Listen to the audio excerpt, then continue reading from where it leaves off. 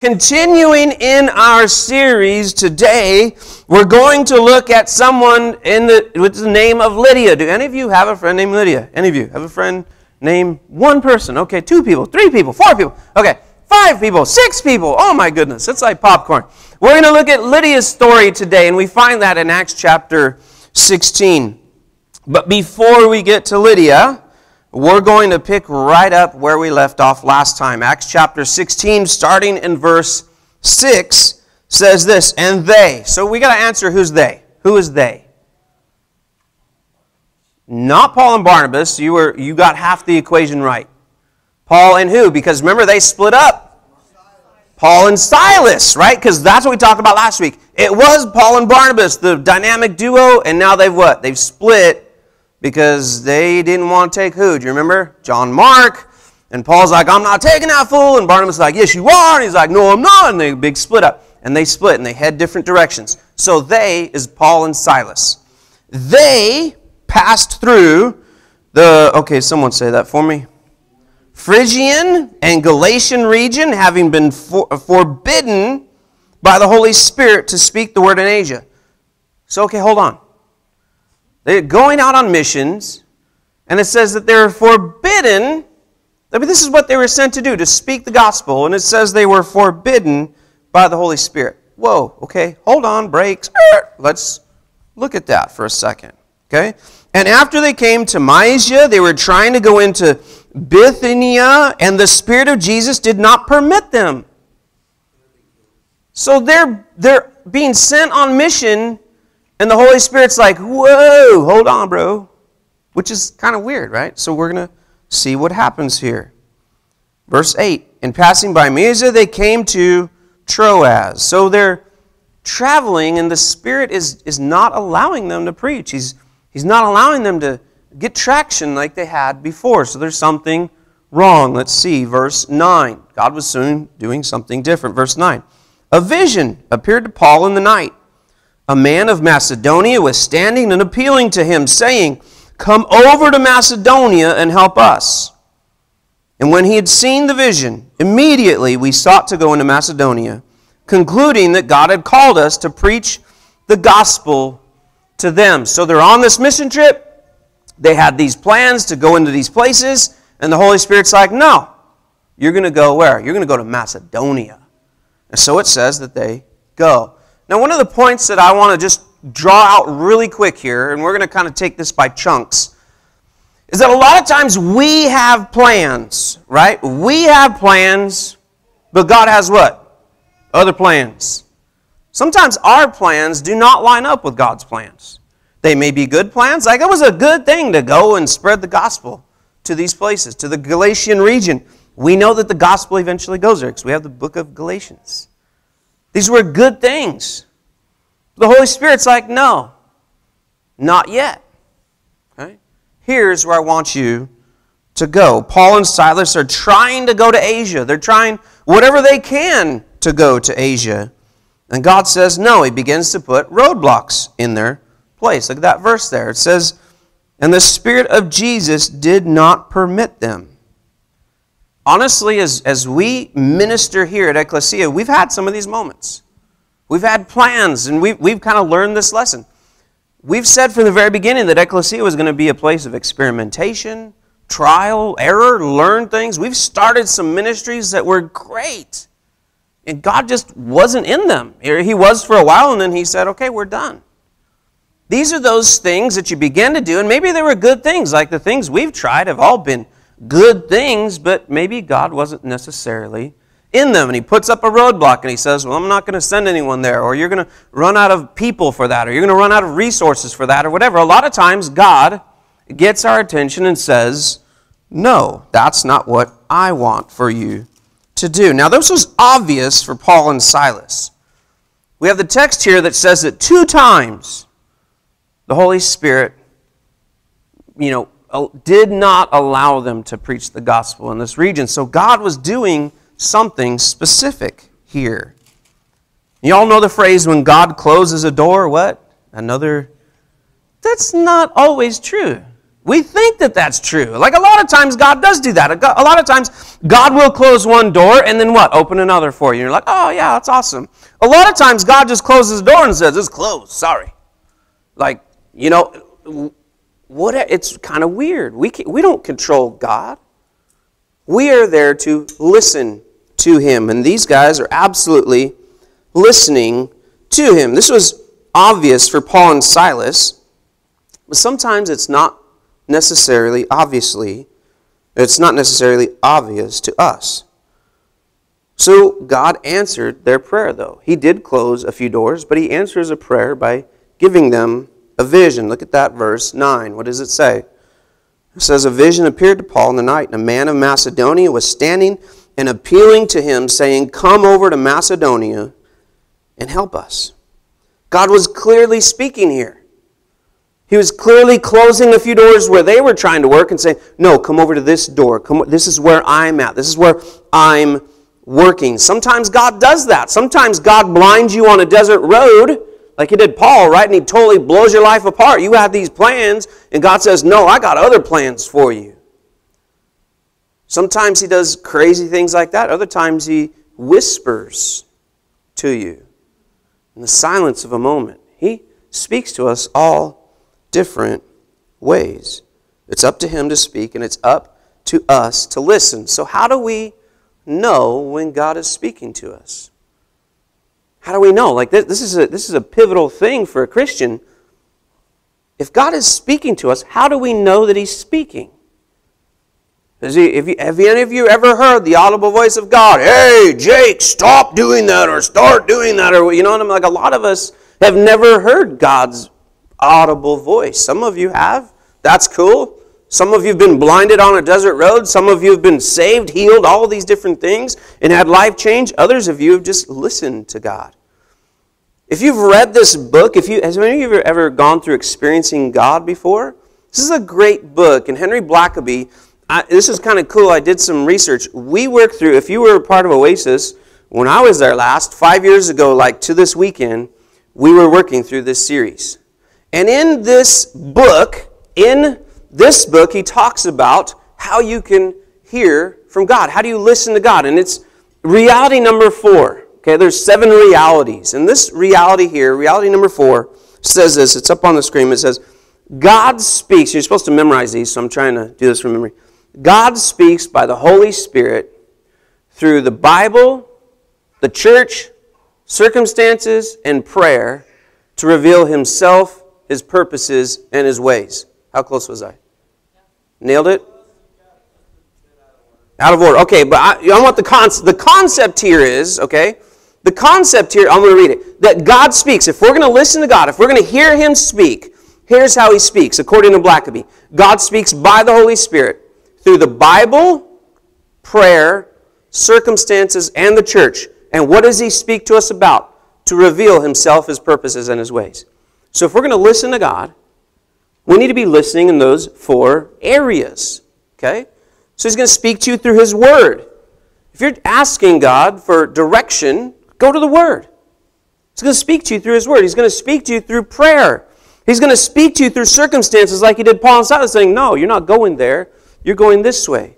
He's going to speak to you through the church, meaning your brothers and sisters, your accountability partners, those people that are around you that can help you discern what God is speaking to you about. Now, I will tell you this. I mentioned this before service. Your church council is praying and fasting, asking God for direction in a few areas. We have some serious decisions to make as a church.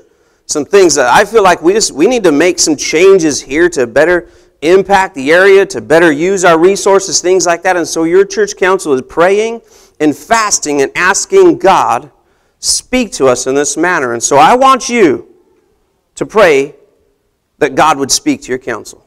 Okay? That God would speak to us as a church council and use the Word like He is today. Use the circumstances. Use the prayer time. Use the counsel to come to a wise, godly decision for us. This is how we know that God speaks to us through these ways. And look what happens in verse 10. When they hear God speak, what do? Immediately. They immediately obey what God was telling them to do. When he had seen the vision, immediately we sought to go into Macedonia, concluding that God had called us to preach the gospel to them. These are just like the shepherds. Remember the Christmas story? The angel reveals himself to the shepherds, and he's like, listen, the Messiah's been born over there. Go check him out. And what do? They're like, we're gone. They go and check out the baby Jesus. Immediately, when you hear God speak, when he's talking to you, when he's revealing himself, his purposes, and his ways to you, it is our responsibility to obey, and to obey quickly. Not wait 2 years, 3 years, 4 years to finally do what he's calling you to do. Just like Paul and Silas, we're going to find out Luke is here also, we're to obey like they did immediately.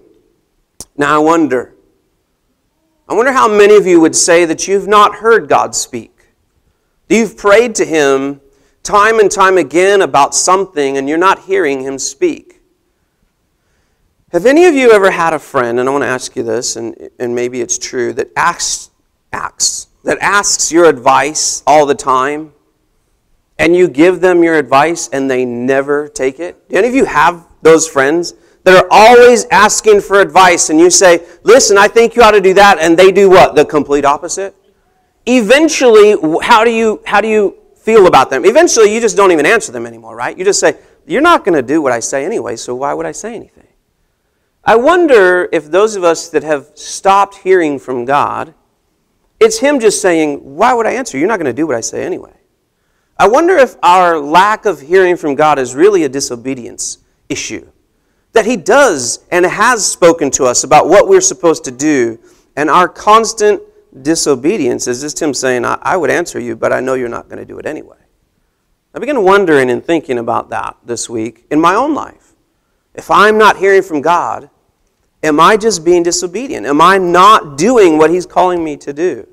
I think it's a thing that we need to really figure out for ourselves and for a congregation. Let's continue in the text to verse 11, chapter 16, verse 11. It says this, it says, and so putting out to sea from Troas, so remember, they're trying to visit this whole area, all of Asia here, and they couldn't. Paul sees a vision, this man saying, come and help us in Macedonia. And so they say, okay. So they're in Troas and they take off. So putting out from sea, from Troas, we ran a straight course to Samothrace, and on the day following to Neapolis, and there to Philippi. How many of you know that place? You've heard of that place, Philippi. How many of you have heard the book of Philippians? That's where we're going. That's where Paul's going here. To Philippi, which is a leading city in the district of Macedonia, a Roman colony. And we were staying in this city for some days. And on the Sabbath day, we went outside the gate to a riverside, and there we were supposing that there would be a place of prayer. And we sat down and began speaking to the women who had assembled. So you see that the text kind of takes a turn. They had been trying to minister, trying to preach the gospel, and God's like, no, no, no. I want you to go to Macedonia. You're in the wrong area, doing the right thing in the wrong area. You've got the right concept, wrong place, is what he's saying to them.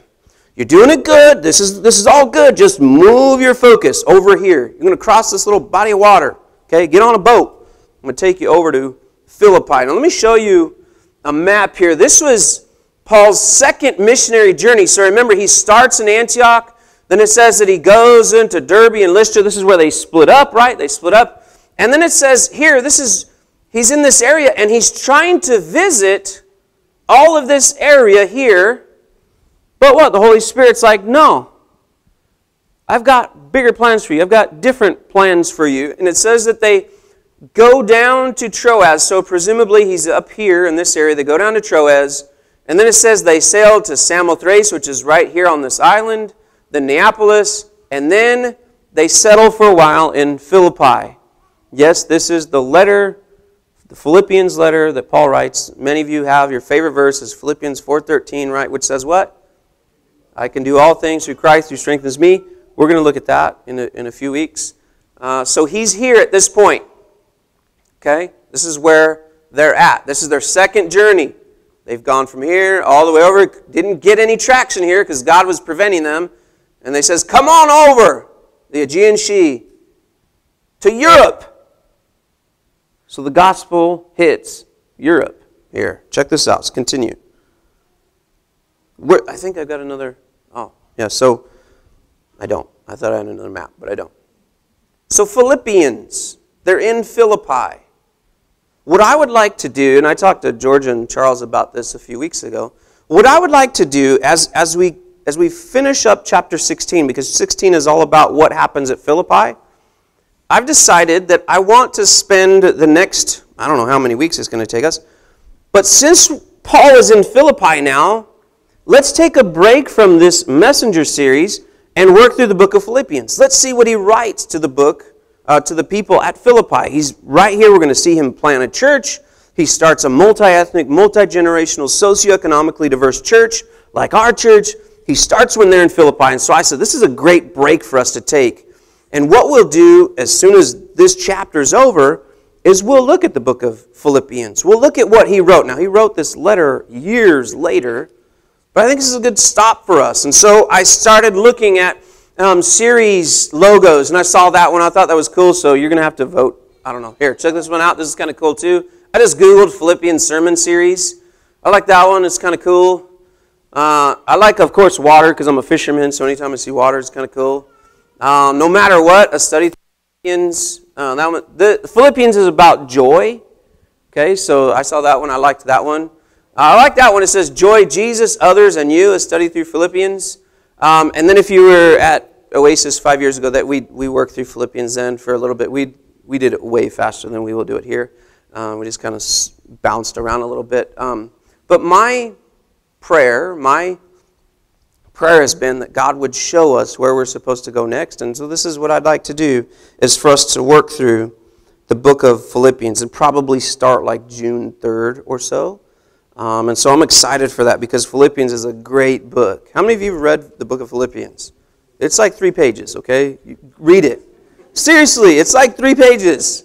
Just read it quickly. Get one in you. You know what I mean? Like, get a read through, and then you're like, oh, man, that's cool. And then read it again, and this will be a really cool thing for us to work on. So what happens? It says that they sail all over, and they finally land in Philippi, and they go down to the river to meet these women. Look what it says there in verse 13. And on the Sabbath day we went outside the gate to a riverside, where we were supposing that there would be a place of prayer. And we sat down and began speaking to the women who had assembled. So there was obviously no synagogue in this place. Because there was, on the Sabbath, if there was a synagogue, they would have been in the synagogue.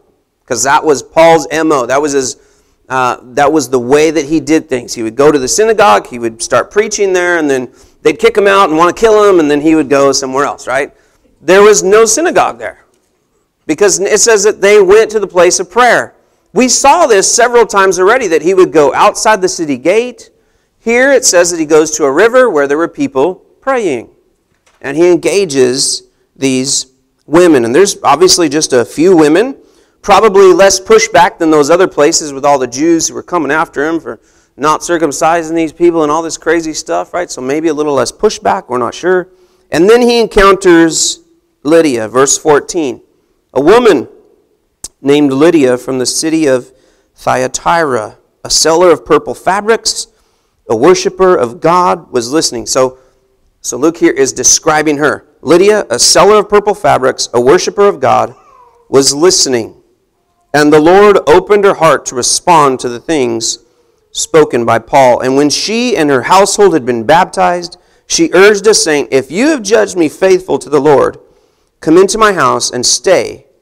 And she prevailed upon us. I have a map here. This is like literally right out of the back of my Bible. So it's hard to see, okay? It's right here. Journeys. Missionary journeys. You see, where was she from? Can you remember where it said she was from? Thyatira. Here's Thyatira right here, okay? Which is very close to Ephesus and Philadelphia and all these places. Let me show you on the map that you've seen. Thyatira is about right here. This is right where Paul was trying to preach the gospel, right? This is right where Paul was trying to take the gospel, and the Holy Spirit was preventing him from doing it. It's almost as if God's like, nah, bro, Lydia ain't home. She's over in Philippi, right? She ain't in Thyatira. She's in Philippi. You need to go see Lydia over in Philippi because that's where this woman is at. She's not home right now. You need to go find her over here. And so this is Thyatira. It should ring a bell to some of you. We'll talk about that in a second. But she's here now.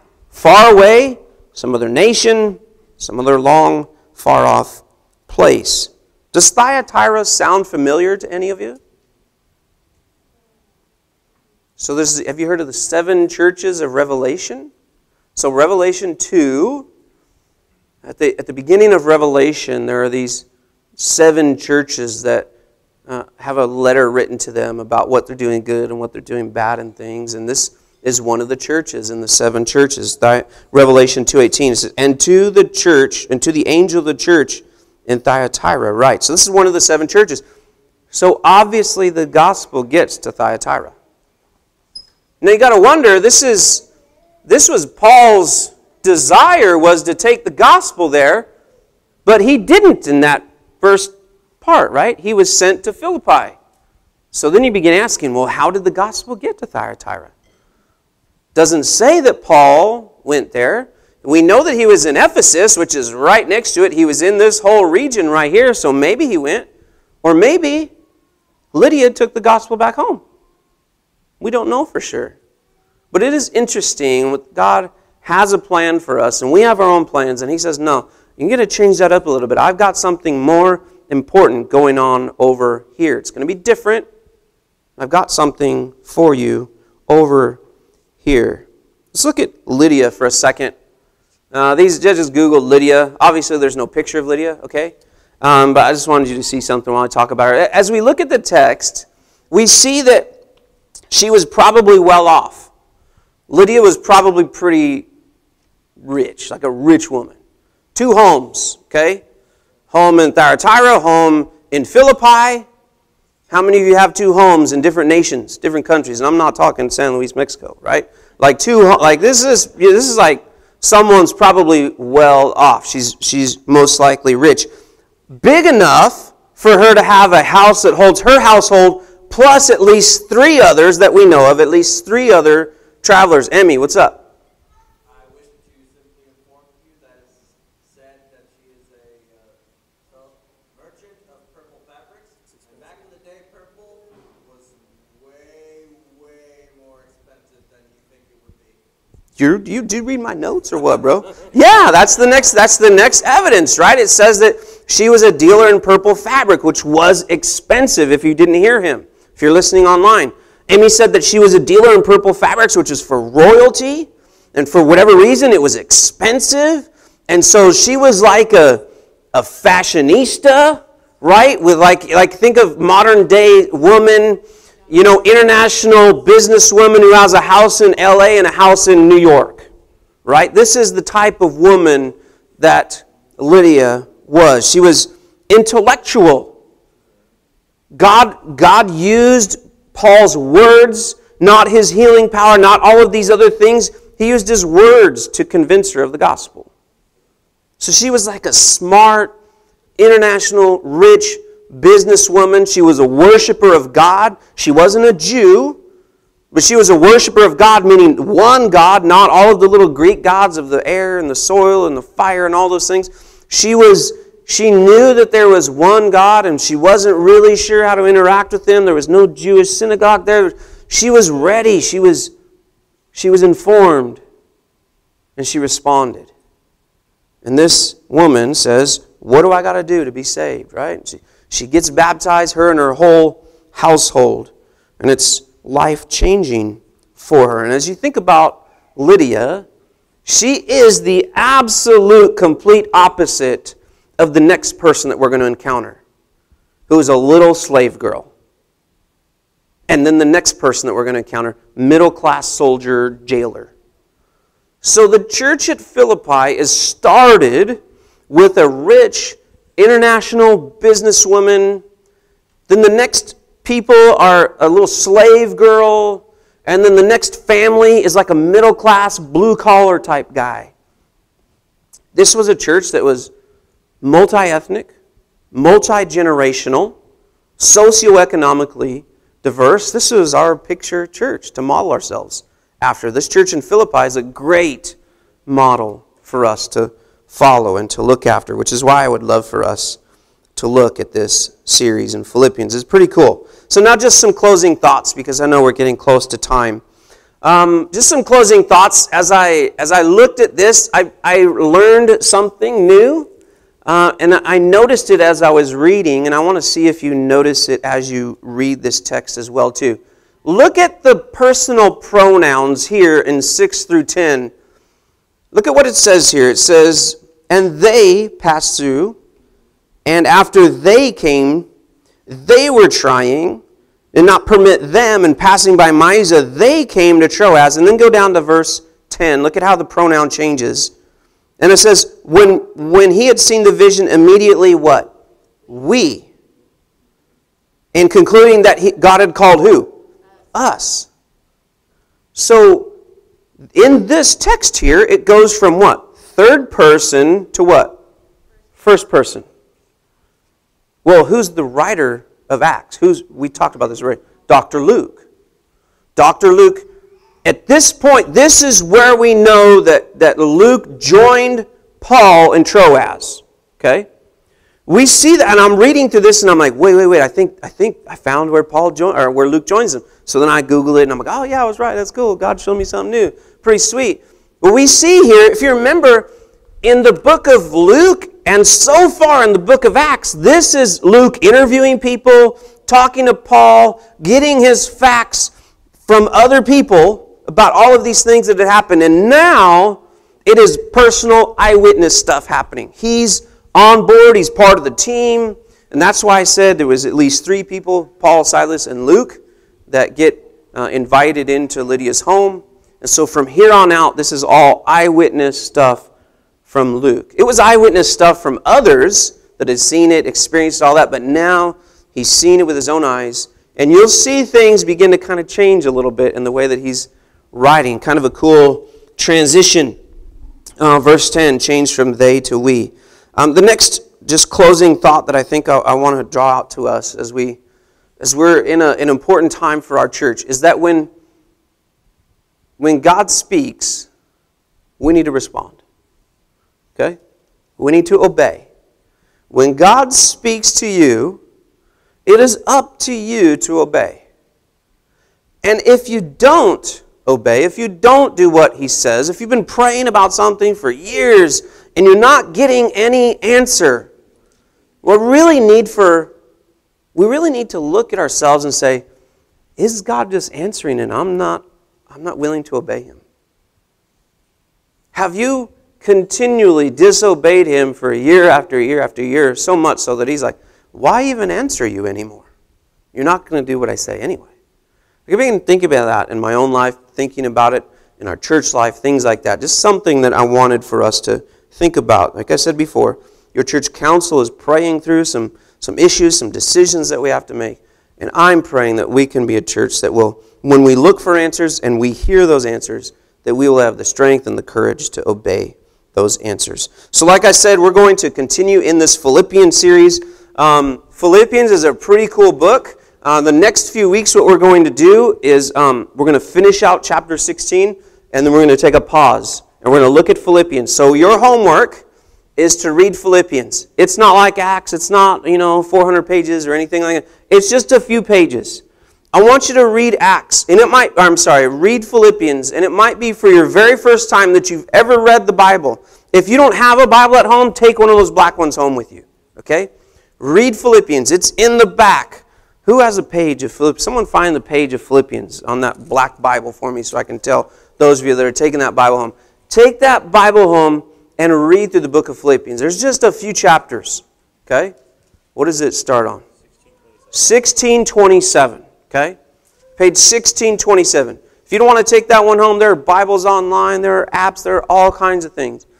I want for us to prepare ourselves for this series that's going to start in a few weeks by reading through the book of Philippians. There is so much in this book for us to apply to our lives, to change us, to mold us, to make us more and more like Jesus. I'm really excited about it. I'm excited for it.